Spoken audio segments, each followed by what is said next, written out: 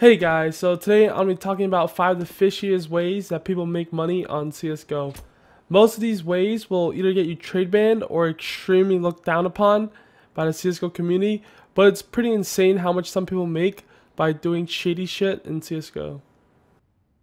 So we're going to start with the most obvious way, which is obviously scamming and impersonating.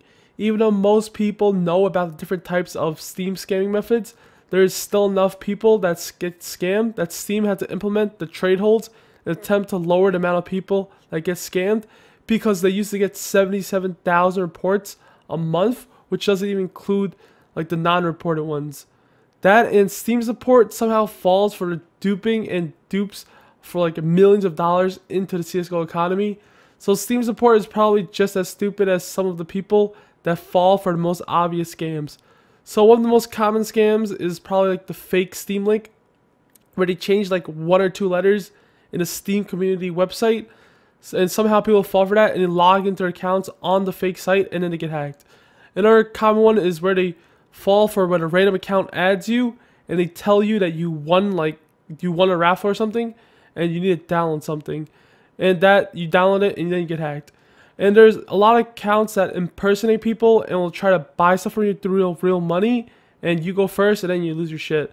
So it's pretty insane how many people still get scammed on Steam, and it's obviously a multi-million dollar industry. And some people even think that Steam support can't be that stupid to add millions of dollars by literally duping the same items like 10, 20, even 30 times. Like, they just find a way to do it, and just like the 77,000 people that get scammed by like the most obvious ways. Another way is all those people who market bot. So all those dragon lures and high tier knives that are above market price used to always be bought by the market bots, but now obviously there's a new way where you can fight back and place orders on the dragon lore and all those items so that the market botters just don't make all the money.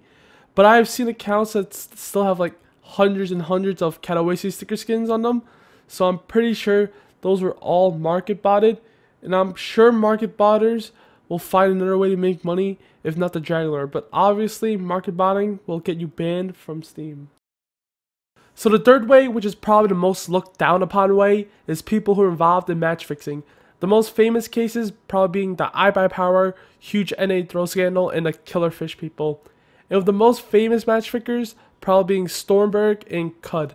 Cud was the guy involved in the whole iBuyPower thing, and he's also involved in the Vietnamese scene today. Somehow match fixing doesn't actually even get you trade banned, so some of the fishy lower tier teams make profit from this. The fourth way is the people who do the market swing and the pump and dumps. Even though they aren't as effective today, it's still being done. So the pump and dumps, what a lot of people did was they buy a lot of lower tier skins and pushed up the price of them, and then you dump it all on CSGO Jackpot, Shuffle, or even Lounge. So what you do is you bet a $2 skin, but on the site it would be worth $20 because you pumped it up so much, and then you just dump all the skins on the site. So the fifth way, which is technically legal but is still looked down upon, is kind of fishy way, is the people who lounge sway and cross bet on Lounge. One of the most popular example is probably the LG versus Envious.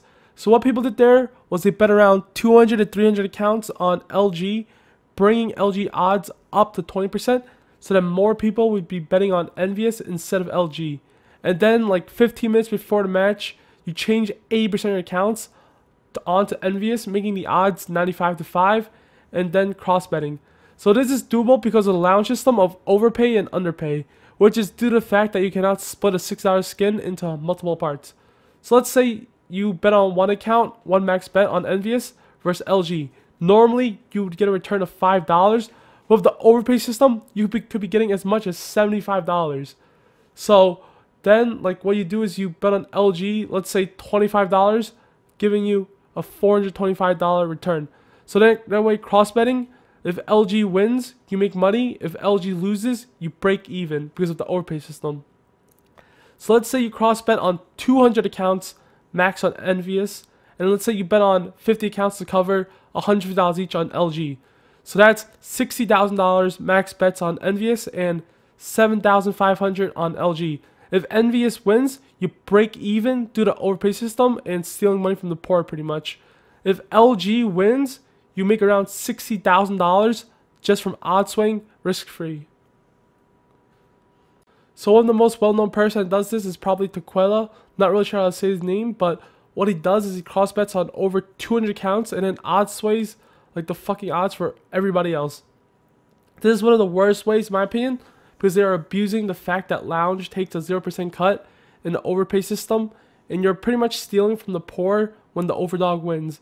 Somehow, the Lounge guys don't ban them for this, but yeah.